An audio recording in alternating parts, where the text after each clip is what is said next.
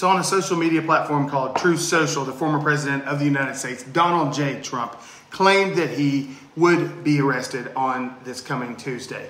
Now, this claim has been the subject of discussions by many people on CNN and on MSNBC, as well as Fox News, with legal analyst Greg Jarrett, analyzing the legal implications of this claim. Now, according to Jarrett, the arrest is politically motivated by Alvin Bragg, who is the Manhattan District Attorney. Now, Jarrett argues that Bragg's legal theory is flawed and is in fact the most, in his words, cockamamie legal theory that he's ever heard of. Now, the theory involves taking a business records misdemeanor and transforming it into a felony by attaching a separate second crime to it. Now, however, the nature of the second crime is not clear. Now, it could be a campaign violation under state or even federal law. Now, Jarrett notes that it cannot be a campaign violation under state law because it was a federal election. Similarly, it cannot be a campaign violation under U.S. statutory campaign laws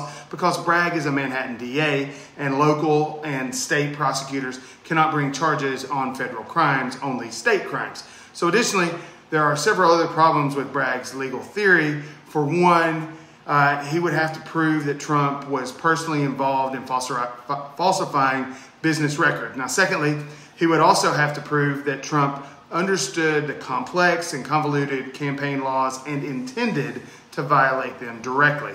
Now, lastly, he would have to get around the dual purpose doctrine. Now, this states that if Trump had a personal or commercial reason for paying the money to Stormy Daniels, it is not under the law of campaign contribution, and he did not violate anything. Now, the Department of Justice and the Federal Elections Commission have both looked at this matter and found no legal basis for this claims, but Bragg's predecessor also spent years trying to find something related to the Stormy Daniels payment, but in the end walked away saying that there was just nothing.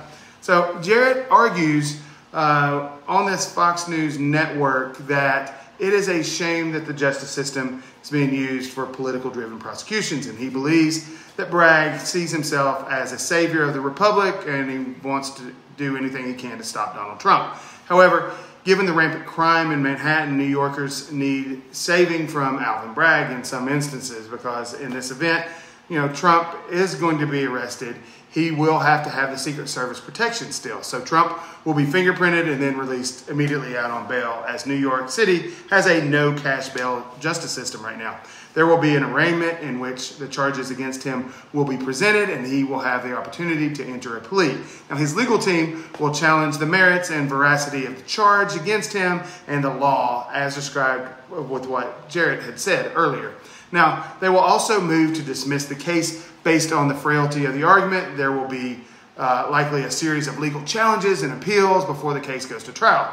Now, Alan Dershowitz, a legal expert, notes that Trump's problem is that he is a biased New York prosecutor and jury personnel. All right, so he's going to have this bias against him. He believes that the jury could be convinced to convict even a ham sandwich. Now, thus, Trump's best course of action would be the appeal. Now, the situation has both legal and political implications because Trump's ability to run and his reputation could be affected by the outcome of this case. However, given the flawed legal theory,